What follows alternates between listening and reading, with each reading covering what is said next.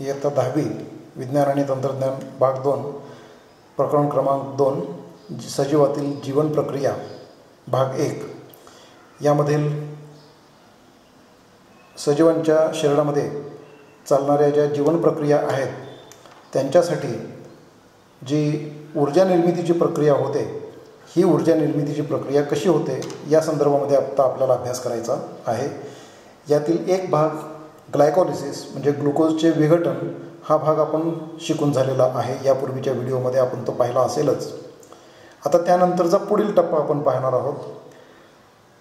Glucose विघटनाच्या प्रक्रियेमध्ये ग्लुकोजपासून पायरुव्हिक आम्लाची जी निर्मिती होते त्याच पायरुव्हिक आम्लापासून पुढं त्याचं आणखी ऑक्सिडीकरण झालं तर त्याच्यापासून काय काय घडतं ते आता आपल्याला या ठिकाणी पाहायचं आहे। आता पायरुव्हिक ॲसिड जे ग्लुकोजच्या विघटनातून तयार झालेले आहेत, एका ग्लुकोजच्या रेणूपासून 2 पायरुव्हिक ॲसिडचे रेणू तयार झालेले असतात। या दोनपैकी एक पायरुव्हिक ॲसिडचं रेणू या ठिकाणी त्याचं रूपांतर ॲसिटाइल कोएन्झाइम ए मध्ये होतं आणि हा ॲसिटाइल कोएन्झाइम ए मध्ये रूपांतरित होत असताना निकोटीन अमाइड डायन्यूक्लियोटाइड मध्ये याच्यापासून एक हायड्रोजनचा रेणू येऊन मिसळतो, म्हणजे त्यांचं कॉम्बिनेशन होतं, संयोग होतो आणि NADH2 हा रेणू तयार होतो। त्यानंतर त्याच्यामधून ॲसिटाइल कोएन्झाइम ए म्हणजे कोएन्झाइम ए याच्यामध्ये जमा होतो, म्हणजे त्यांचा संयोग होतो आणि मग यांच्यापासून तयार होणारा पदार्थ आहे ॲसिटिल कोएन्झाइम ए। हा ॲसिटिल कोएन्झाइम ए जेव्हा तंतुकणिकेमध्ये प्रवेशित होतो तेव्हा तंतुकणिकेमध्ये आधीच उपस्थित असलेला ऑक्झॅलो ॲसिटिक ॲसिड याच्याबरोबर त्याचा संयोग होतो आणि त्यानंतर त्याचं सायट्रिक ॲसिड तयार होतं। सायट्रिक ॲसिड हे या चक्रातील पहिलं ॲसिड आहे किंवा पहिलं द्रव्य आहे, म्हणून याच चक्राला किंवा या पुढच्या प्रक्रियेला सायट्रिक ॲसिड सायकल असं सुद्धा म्हटलं जातं। तसंच तयार होणारे हे जे काही प्रोडक्ट आहे किंवा जे पहिलं उत्पादित आहे हे 3 कार्बोक्झिलिक ॲसिडच्या गटांपासून बनलेलं आहे, म्हणून त्याला ट्रायकार्बोक्झिलिक ॲसिड सायकल असं सुद्धा म्हणतात। त्याचबरोबर ह्या संपूर्ण चक्राची किंवा या प्रक्रियेचा शोध ज्यांनी लावला ते हॅन्स क्रेब्स यांनी लावला, म्हणून त्यांच्या सन्मानार्थ आपण याला क्रेब्स सायकल, क्रेब्स चक्र असं सुद्धा म्हणतो। तर आता सायट्रिक ॲसिड तयार झालेलं आहे। सायट्रिक ॲसिडपासून पाण्याचा एक रेणू बाहेर पडतो आणि तो बाहेर पडला की त्याच्यापासून सिस ॲकोनिटिक ॲसिड किंवा सिस ॲकोनिटेट तयार होतं। आता या सिस ॲकोनिटेटमध्ये पुन्हा पाण्याचा रेणू जमा झाला की त्याच्यापासून आयसोसायट्रिक ॲसिड तयार होतं। या आयसोसायट्रिक ॲसिडपासून 2 हायड्रोजनचे अणू बाहेर पडतात, म्हणजेच ते निकोटीन अमाइड ॲडेनाइन डायन्यूक्लियोटाइडकडं जमा होतात, म्हणजे त्यांच्याशी संयोग होतो, ते त्याला घेऊन जातात बाजूला आणि असं झालं की याच्यापासून अल्फा कीटो ग्लुटारिक ॲसिड तयार होतं। त्याचबरोबर कार्बन डायऑक्साईड वायूचा एक रेणूसुद्धा त्यातून बाहेर पडतो।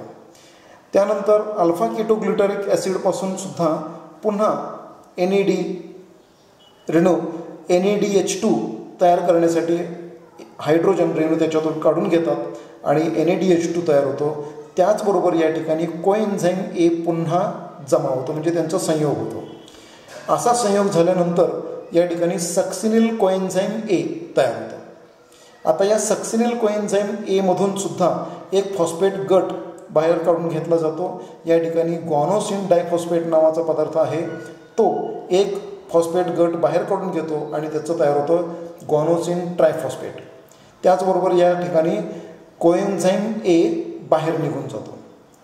कोएन्झाइम ए निघून गेला तर त्याच पदार्थाचं रूपांतर होतं सक्सिनिक ॲसिडमध्ये आणि या सक्सिनिक ॲसिडपासून परत 2 हायड्रोजनचे अणू बाहेर पडतात, म्हणजे FAD फ्लॅविन ॲडेनाइन डायन्यूक्लियोटाइड हा पदार्थ 2 हायड्रोजनचे अणू बाहेर काढून घेतो आणि त्याचं FADH2 मध्ये रूपांतर होतं।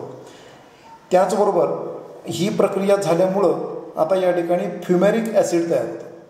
आता फ्युमॅरिक ॲसिडमध्ये पाणी मिक्स झालं, पाणी वाढवलं की त्या ठिकाणी त्याचं रूपांतर मॅलिक ॲसिडमध्ये होतं। मॅलिक ॲसिडपासून परत 2 हायड्रोजन अणू बाहेर पडतात, म्हणजेच निकोटीन अमाइड ॲडेनाइन डायन्यूक्लियोटाइड हे 2 हायड्रोजन काढून घेतात आणि NADH2 तयार करतात आणि शिल्लक राहिलेल्या पदार्थाचं रूपांतर ऑक्झॅलो ॲसिटिक ॲसिडमध्ये पुन्हा एकदा होतं. आता हाच ऑक्झॅलो ॲसिटिक ॲसिड नवीन येणाऱ्या ॲसिटाइल कोए एन्झाईमबरोबर संयोग पावण्यासाठी तयार राहतो आणि पुढील चक्र पुन्हा चालू राहतं. अशा पद्धतीनं हे TCA सायकल किंवा क्रेब्स चक्र चालू राहतं. या संपूर्ण प्रक्रियेमध्ये एकूण ATP रेणूंची निर्मिती किती होते ते आपण या ठिकाणी आता पाहूया. ज्या ज्या ठिकाणी NAD पासून NADH2 तयार झालेला आहे त्या प्रत्येक ठिकाणी 3 ATP हिरव्या रंगाने दाखवलेले आहेत.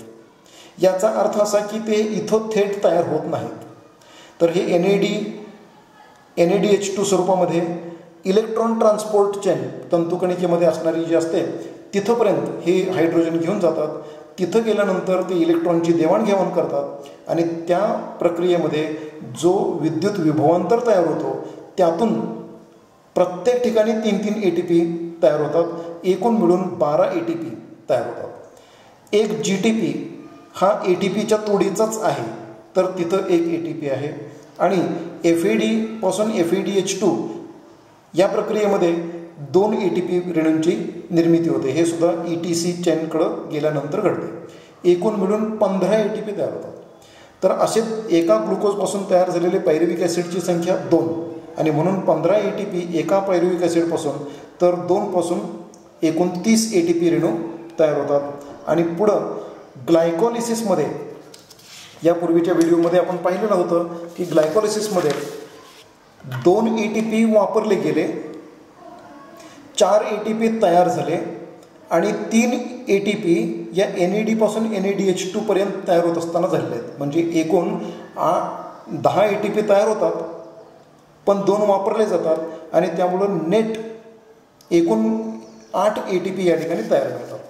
अशा पद्धतीनं आपल्याला एकूण विचार जर केला तर या ठिकाणी 8 ATP ग्लायकोलिसिस प्रक्रियेमध्ये म्हणजे ग्लुकोज विघटन प्रक्रियेमध्ये 30 ATP पायरुव्हिक ॲसिडच्या ऑक्सिडीकरणातून मिळतात. एकूण मिळून आपल्याला 38 ATP रेणू या ग्लुकोजच्या संपूर्ण विघटनातून आपल्याला मिळतात. धन्यवाद.